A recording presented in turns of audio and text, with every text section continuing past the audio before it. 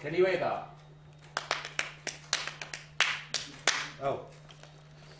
Helps if you put the right headphones on. Hello? Sorry, I had the wrong headphones on. The guitar part's kind of what made the song sound like us, really.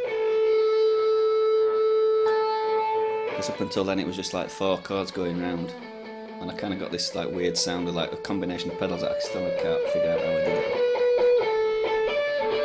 You know, towards the end of it, bring the echo in.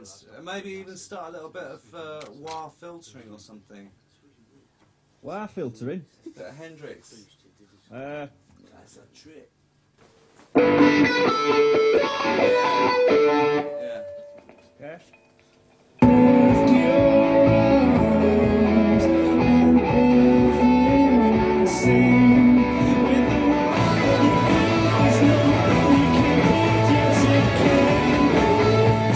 The 5 of us are writing now, and it just feels so natural and so instinctive and easy.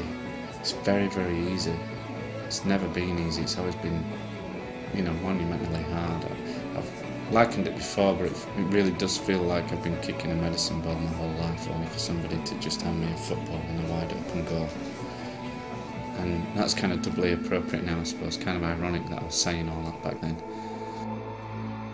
You know, it should be a great song first, which then goes on to be, you know, a great football song. You know, like You'll Never Walk Alone. You know, it wasn't written as a football song.